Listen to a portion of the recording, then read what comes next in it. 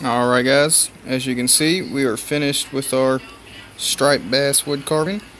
What we did here at the end is we've took a little eye screw, put a little glue on the threads, and just screwed it into the top here. And then you attach whatever chain, necklace, whatever you want to call it. And that's about the end of it. We did, make it quit swinging for a minute. We've done one coat of varnish just to give it a little shine to it. I think it turned out pretty cool. It's hard to see on the camera though, the pearlescent, the shine. But all in all, it turned out really good. Our next one we're going to do, I'll show you how we're going to make our own necklace part, chain, whatever.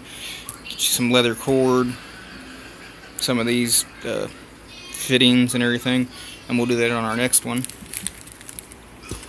But as always, thank you for watching.